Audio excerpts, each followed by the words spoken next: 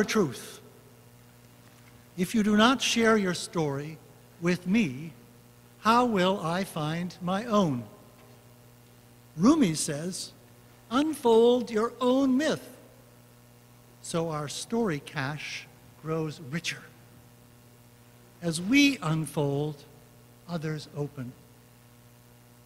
The world is a mess, not because people tell their stories, but because many remain silent, while others impose on us, claiming there is only one way to live.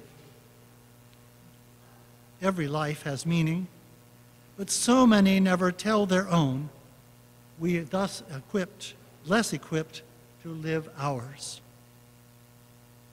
Tell your truth, at least some of it, today. Let it rise, knead it, and rise again. Knead and rise, knead and rise. Fill the air with piquant hope. Nourish a starving world that pretends to know why and how we live.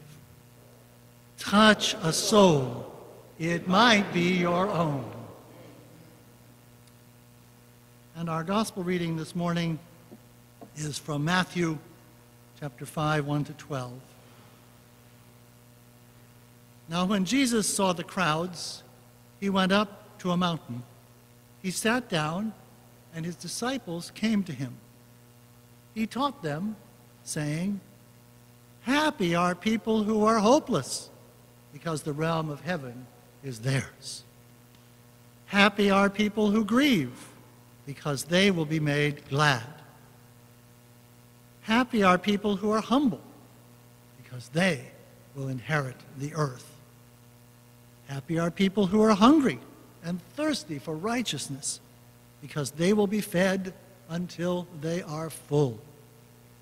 Happy are people who show mercy, because they will receive mercy. Happy are people who have pure hearts, because they will see God. Happy are people who make peace, because they will be called God's children. Happy are people whose lives are harassed, because they are righteous, because the realm of heaven is theirs. Happy are you when people insult you and harass you and speak all kinds of bad and false things about you because of me.